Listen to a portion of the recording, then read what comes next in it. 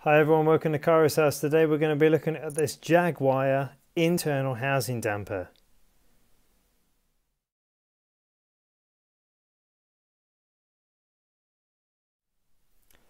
So this is the Jagwire internal housing damper. I got this from a German company called bike24.com. That's the word bike, the numbers 24.com. It cost me €17.64 and there's a 10-meter length of basically foam tubing. As you can see, there's a little hole in the end. It's quite thick, and what this is going to allow me to do, if I can find it, I'll just bring it in. I've got some hydraulic brake hose for my new bike build. So basically you just push in the brake hose into the foam tubing. I think probably with some talcum powder that will go in because it's reasonably tight.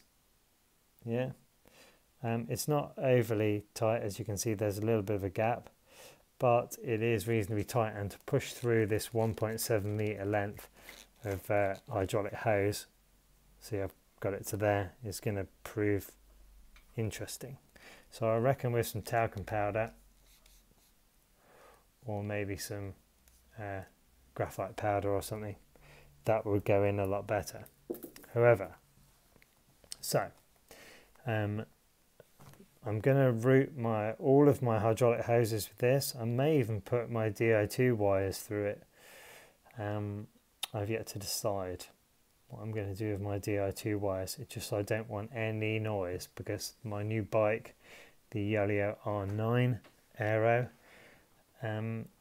is completely internal cabled, so I want to build it with no cable noise at all.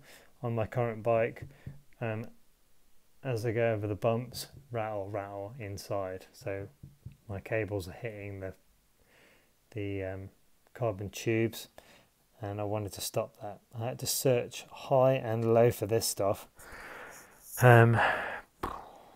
Took me ages. I was going on American sites, mountain bike forums. People were using door door draft exclusion stick-on silicone things. They were wrapping their cables in that. I went to my local bike shop, and they actually had an offcut of this about probably 50 centimeters or so.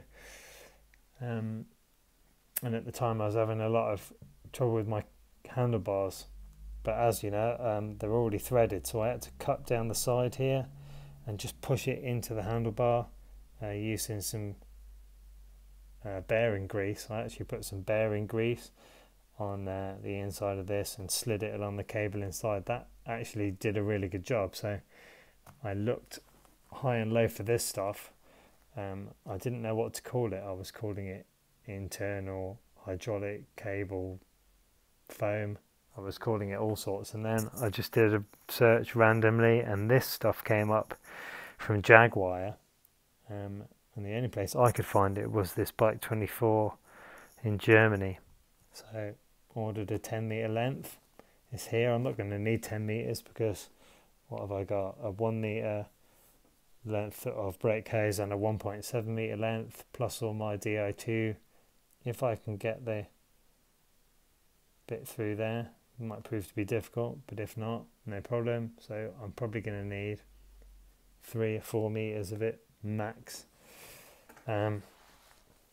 Let's weigh this 10-meter length of tubing just so we can see how much it's going to put on. So let's zero the scales. How am I going to do this? Because it's not really how I'm going to want it. 2 seconds. Okay, so we're back with a bowl, big steel bowl. So I've zeroed the grams there.